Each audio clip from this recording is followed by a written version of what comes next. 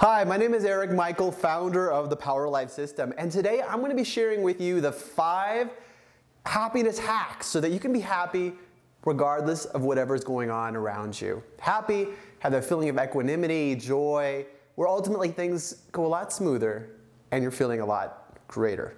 This video is a follow-up on a conversation I was having and some advice and some suggestions I was giving to an individual who's very close to me, who's really stressed because of some things that were going on around or outside of her control. And she was feeling stressed, her blood pressure was going up, and she was tense, not really enjoying anything. She definitely wasn't happy. And to compound it even more, she was even more stressed because her husband was having some extremely high blood pressure at the same time that she was stressed about this thing that had happened. And one of the natural natural habitual response was to eat ice cream, chocolate, cookies, things like that to, quote, solve the stress. But if you look at how your body reacts when you intake sugar, that actually can aggravate the stress response. So this video is dedicated to her. It's also dedicated to you.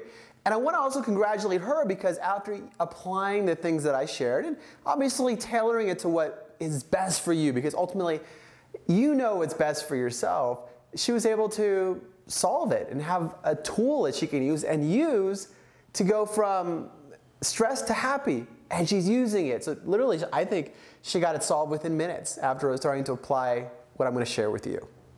So prior to explaining the hacks, the happiness hacks, what I want to have is an understanding and agreement that we got to how we are today over a really long period of time. And for most of it, or maybe all of it, it wasn't a very conscious activity. For example, lots of little things happened, some of them being more emotional that probably shaped us a little bit more. But pretty much at no time along did we say, well, I'm going to get myself to be like this. It was more of a natural process where it happened without, quote, trying or pushing or forcing to make it happen. Most people, including the individual who inspired me to share the information, she was trying to, quote, change. In other words, we're going to force it. We're going to make it happen. However, what she was finding for herself, and what a lot of people find, is that by trying to force it, well, it's not how we became the way we are right now. And, well, it seems logically correct, right? I'm going to get myself to be like that. I'm going to get myself to go do that. Ultimately, what happens is that, well, it doesn't work. And before that point when it doesn't work, there's a lot of excuses like, well, I can't do it because insert blank, or I'll do it later, or I'll do it, but I don't feel like it today. So what we want is something that's a lot better, that gets you the results without having to struggle or try to force it, knowing that that's not how we became how we are today, and how struggling and forcing often doesn't work. Before I go into the hacks, there's one more really, really, really, really important agreement we need to have, and that's called motivation. To illustrate this concept, for this individual who inspired me to share this information, she obviously wants her husband to be healthy, yet his blood pressure was going up really high at the same time that she was extremely stressed. What a coincidence. I explained to her how mirror neurons work, and that we're, as humans, if we're around somebody who's happy and joyous, we're going to become more so. Have you ever had a little baby smile at you and you just smile? And it doesn't matter what, quote, mood you were in before, you smile. Or if someone comes in and they're in a bad mood, or they're just, well, then you start to pick that up too. And so that's natural, that's wonderful. That's how we can get along and be cohesive and connect with other people. In this situation, however, if one individual is continually at a high elevated stress level, it could influence the other person. And if an individual has, for example, hypertension, then that could aggravate the symptoms, increase their blood pressure. Obviously, the results of that are pretty negative.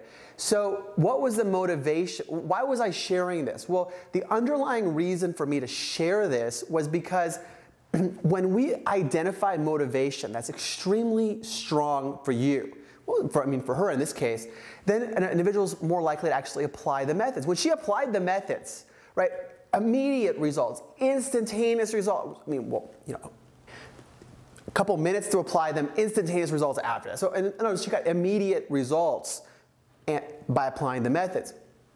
So for her, the motivation was, well, let's have her husband be well and happy and have happiness in their lives. And it's as simple as doing these hacks. For yourself, though, what you're going to need to do is identify what is going to motivate you. Either some pain, right, or something bad happening, or something really good. What is going to motivate you to do something just a little bit different than what you've been doing before so that you can have this happiness in your life? You can have this tool to go from whatever to happy whenever you want, all within you. Now that we have the agreement that we're not going to try to force things and that you're motivated to do it, hack number 1 is become present. Place your awareness on your body, and you can do this as many times as you want throughout the day. The great time to start is first thing in the morning when you're still in bed. Place your attention on your body from your feet to your head to your feet, and as you do so, allow each part of your body to relax even more deeply. As you're starting and getting more familiar with this, allow yourself as much time as you'd like so that you can place your attention on one part of your body and allow your mind to focus exclusively on that. If some thoughts come into your mind, accept them, welcome them, say, welcome, I'll talk to you later, and allow them to also leave really nicely, and then allow your focus to return to that part of your body, relaxing it even deeper now, and then continuing until your attention is completely on your body, on the moment, and you feel everything relaxed even deeper now. Hack number 2, be thankful. Say to yourself, either out loud or silently, I'm thankful for, and then insert whether it's something that you consider small or large. Give thankful for everything that comes into your mind. If you want to expand this even more, which is wonderful, is include items or things that you're thankful for in the spiritual, the health, enjoyment, the interpersonal, social, and then the financial areas. I would recommend in that order. And then now connect with the feeling you have when you're thankful. For example, I say, I'm thankful for the clothing I have. That by doing that, I start to feel a sense of relaxation, joy, positive things. So connect with the positive feelings that you start to have more and more of as you're thankful for everything that you consider even small or large in your life. Number 3 is whatever is, quote, bothering you or potentially stressing you, or it could be something maybe that just, let's even rename it even better, where something outside of your control that is maybe not going exactly as you would ideally desire it to. So now what we're going to do is we're going to experience it. We can close our eyes or we can keep our eyes open and see whatever it is going exactly as you most desire. Go into as many details as you can, the colors, the sights, walk inside it if it's something that's 3D, or really experience it in all types of details, different angles, different perspectives, large, small. Add in some sights and some smells, as much as you can. The more you do, the more real it's going to be for you. Exactly as you most desire it to be. Number 4 is connect with the positive feelings you have now that you're experiencing the thing or things that you most desire. The more intensely you do this, the better, because what may have required years or many years to become the way we are, the way you are right now, over lots of little events, by having the highest intensity emotional experience where you just experience, but now you're going to feel the emotions. The more you have the emotions and the feelings, all of these wonderful chemicals are going to be released in your body, and this is going to become the way you see reality. This is going to become more and more of your reality. So the greater the amount of emotions you have, you can basically condense what took this long into boom, right now, right now. Right now you can have these incredible positive feelings of happiness, of joy, of euphoria, all related to whatever it is that's maybe outside of your control, as well as that Zen-like peace that, oh, things are fine, regardless of whatever is going on around you outside of your control. Hack number 5 is become really aware of any type of tension in your body. It could be in your voice, it could be the way you're reacting to other people, it could be the way you're starting to think about things, maybe lack of clarity, lack of ability to think, lack of joy, happiness. Become really aware. And as soon as you maybe even notice the slightest bit, which could be triggered by something that happened around you, boom, you can go ahead and do these first 4 hacks really quickly. You could do them in the matter of condensed a lot, seconds, minutes, and bring yourself back to that happy place where the more you do this, then that happy place becomes your new habit.